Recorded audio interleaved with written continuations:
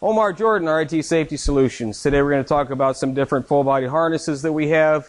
First harness we're going to talk about is Easy Don.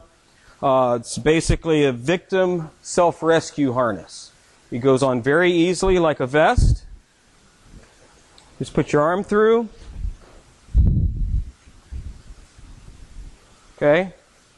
Reach through your leg and pull the strap. This tri-link, you're going to connect the 3 loops. Now, the reason that we utilize a tri-link is because you'll see that it has 3 loads on it. It's hanging from the top of the triangle while it's also getting loads from each side of the loop. Now, your harness is on in just a matter of seconds. Nice thing about this particular harness, the way we designed it, it has adjusters for the sides.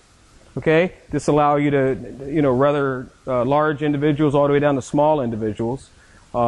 Just a little bit of adjustment here, adjustment on this side. Now it's important to keep in mind you want to have a fist, you want to be able to put a fist in here. Okay, that's just for comfort measures. You can make it looser and you'll lay back like a cradle, but the tightness, you don't want it any tighter than 1 fist. You're going to adjust the leg loop. Okay, you're complete. Connected to the tri-link, and whether they're conscious or unconscious, basically what's going to happen is it's going to cradle them. Completely cradle their body, so that if they're unconscious, they can just sit here and hang. They're not going to come out of it.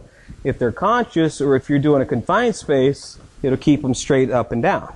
If I tighten my side straps up, it makes your body come straight up and down.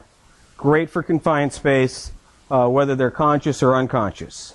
If I loosen the side straps up just a little bit, what that does is that puts more of a reclining position for maybe individuals that you have to rescue that are panicky.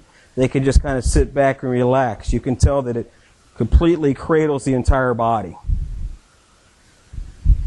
This harness is ANSI Z 359.1 certified, and it's a one size fits most. It's very lightweight, very durable. Contact us if you have any questions.